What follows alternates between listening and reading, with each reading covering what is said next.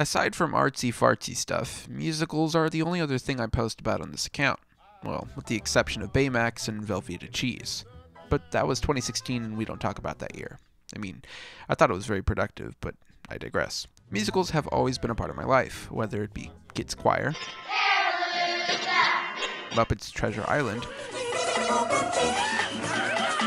or any of the classics like Singing in the Rain.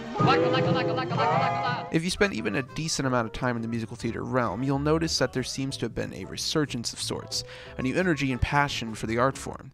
I mean, just look at this.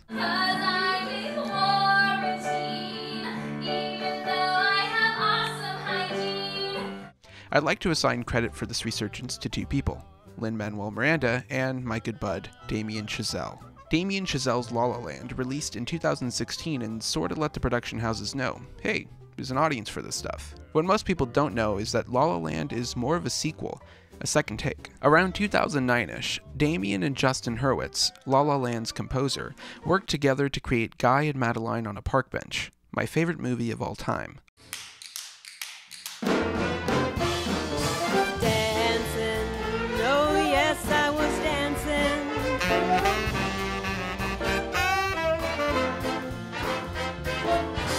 I wrote a whole script of what I love about this movie, and I'm not going to read it.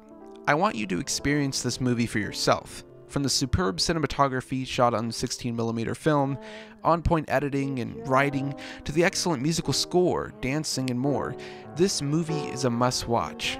It really is an homage to the musical films of the 1940s, but in a way that only Damien Chazelle could do. Boy in the park.